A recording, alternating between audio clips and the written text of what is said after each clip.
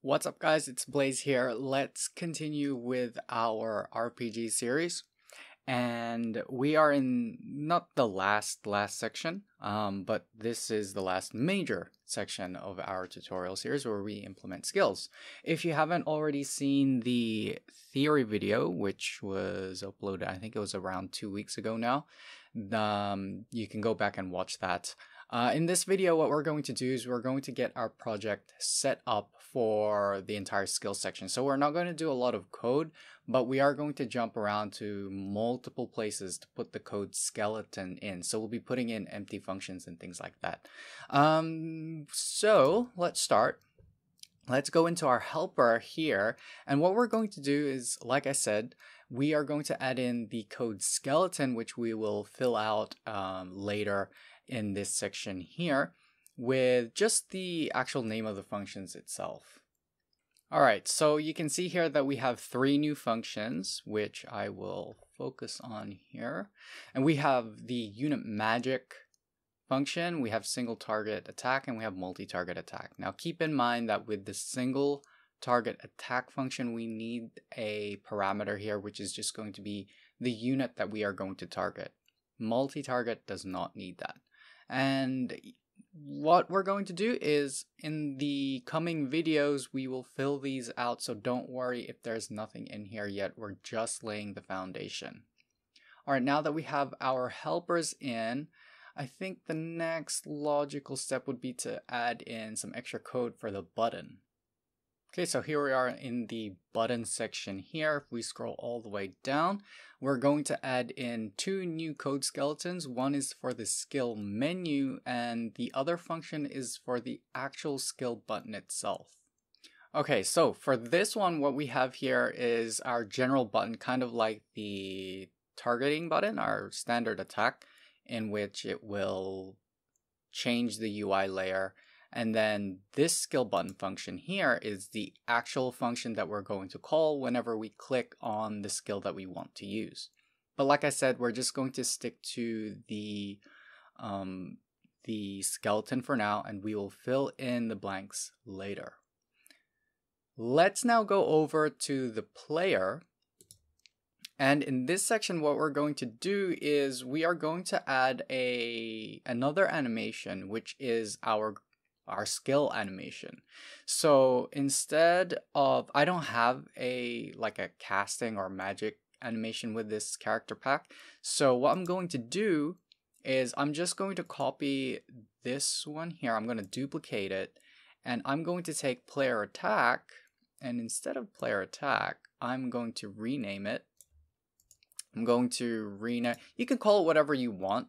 Just make sure that you have an animation. Unlike me, I don't have an animation for using skills or using magic, so that's completely up to you. Of course, you don't have to have that right now, but we're going to need it for our section. So I'm going to rename mine to, I guess it just makes sense to call it skill.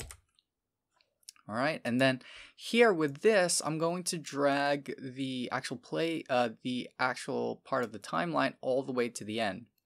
Now, if you only had 200 frames, I've actually expanded mine to 300 when I was testing it out. I think this is 300 might be more than enough, as you can see here, but I just put it there for the sake of safety. But make sure your timeline is, of course, how you want it to be.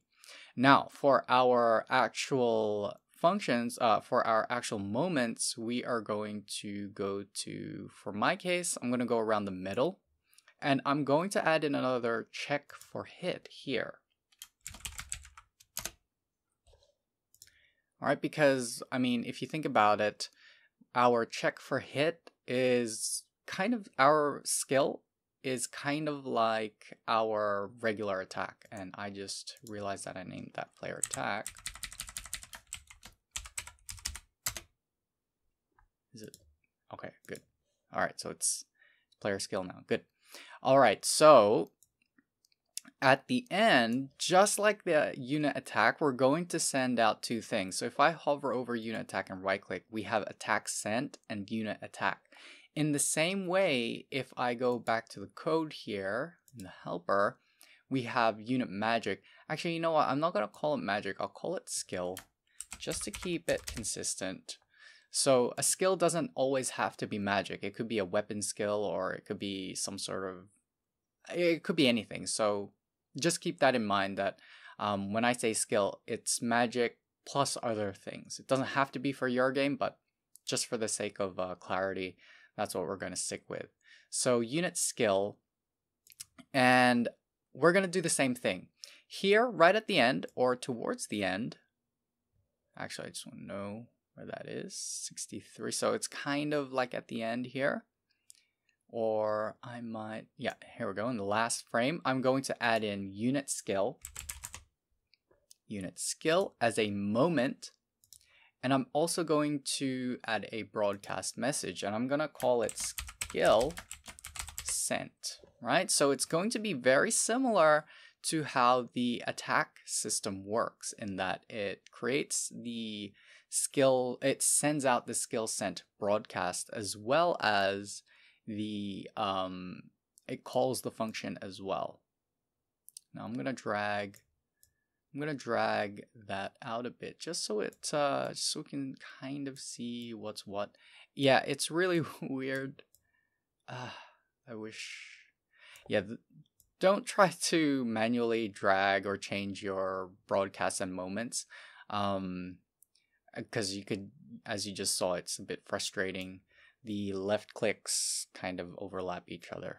So just kind of have it roughly one after the other. So it checks for hit, and then it calls the unit skill, and then the last thing that happens is it sends out the broadcast. That's what I have going here.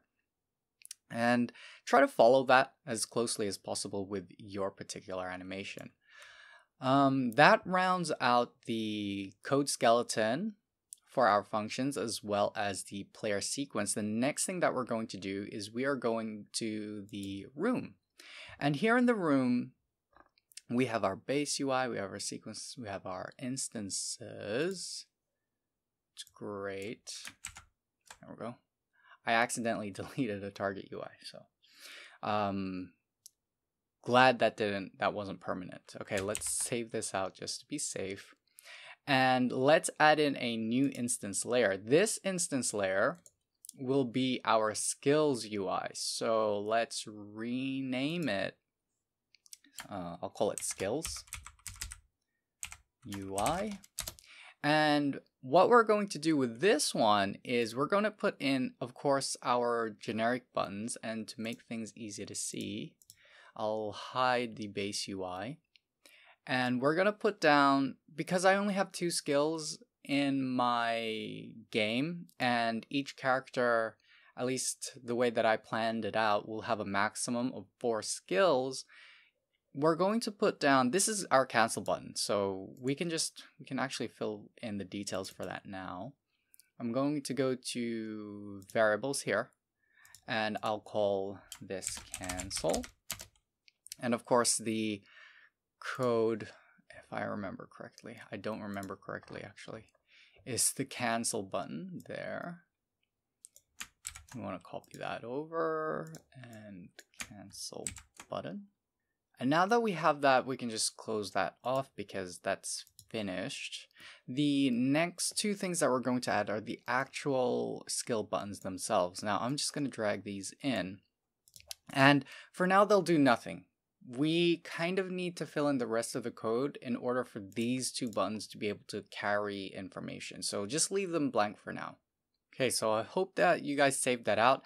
We're going to wrap up the video here because if we kind of go over time and we start writing code for other objects, it's just going to get messy. So let's just stop here. Make sure that, let's recap. Make sure you have a new skills UI instance layer. You've got your 3 buttons. One of them is going to be cancel. You've got your new animation for casting your spells or using your skills. And it has 2 moments. 1 moment for checking if your skill is going to hit. Another moment that actually calls a function similar to attack. and of course a broadcast that tells the system that the skill has been sent through. Next, make sure that you have your code. We have two new buttons. We've got the skill menu button and the skill button. And of course for our helpers, we have unit skill, or whatever kind of function you want to call in your sequence. And we have two types of attacks. We have a single target attack and a multi-target attack. Remember that these are all just skeletons and we will fill them in as the videos progress, so keep an eye out for those. Anyway guys, that's all from me. We'll leave it here. In the next one, we'll start working with our manager so that we can actually start scrolling through UI layers and adding buttons to a list. A whole bunch of things are going to happen in that one. So each and every single one of these skill section videos are going to be important. Yeah, subscribe, turn on your notifications. Questions and comments, leave them in the section below and I will get to them as soon as I can. Anyway guys, that's all from me. Thank you very much for watching and I hope to see you in the next one. Bye bye.